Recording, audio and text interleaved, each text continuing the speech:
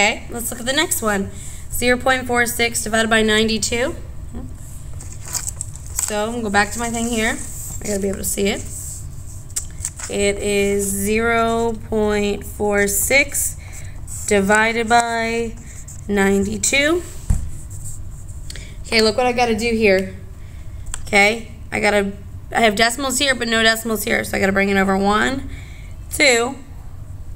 Here's my decimal. I got to do it 1, 2. Once I do it to one side, I got to do it to the next side. So I have no other option. What I do to one side, I got to do to the other side. So let's look at 46 can go into 9. 0 times. You get 9. Bring down your 2. I can't do 46 and 92, so I think it's twice, but I'm going to check. 46 plus 46 gets you 12. Trade through 1 gets you 92. So it goes in it 2 times. 92, 0. Now some of you would be like, well, Miss Hein, you're done. No, you're not done. You have to bring down this 0. 46 can go into 0. 0 times. Subtract 0. Bring down your other 0. Goes in at 0 times 0.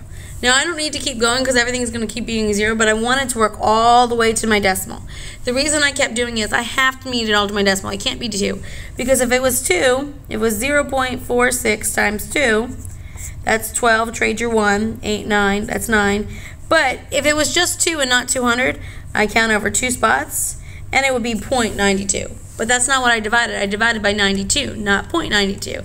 So I needed to make sure that I did it correctly. So my answer over here is 200. Okay?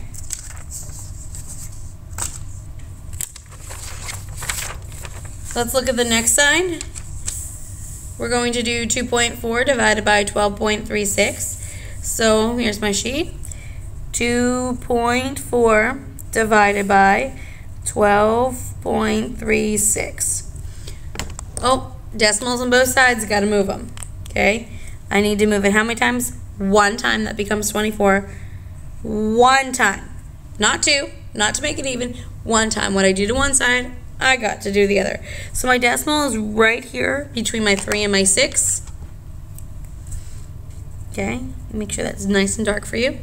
Let's do 24 goes into 0. 1, 0 times. Subtract. You get 1. Bring down your 2. 24 goes into 12. 0 times. Subtract. You get 12. Bring down your 3. I don't know, so I'm going to come over here and I'm going to do repeated addition.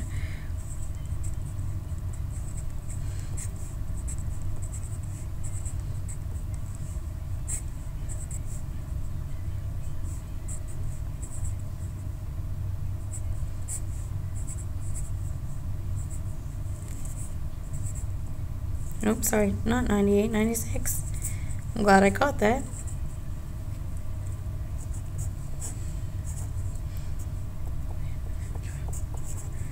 I know if I keep going, I'm going to end up going over 123. So now I'm going to count how many 24s I have. I have 1. I have 5. 5 times 24 got me 120. I subtract, I get 3. I still have to bring down my 6. Even though there's a decimal there, I still have to bring down my 6. This division steps is not going to change just because there's a decimal. The only thing you're going to change is going to be bringing it up. So now 24 can go into 36. 1 time. I get you 24. Subtract, you get 2. You get 12. I have a remainder of 12. I'm going to add an extra 0 here to see if I can get an even number. I'm going to bring down your 0. Okay. Oh, I see 120. And I see that I had 120 over here. So I'm going to count my up to 120. 1, 2, 3, 4, 5. It goes in at 5 times. 24 times 5, I said was 120. When I subtract, I get 0. Therefore, my answer is 5.15.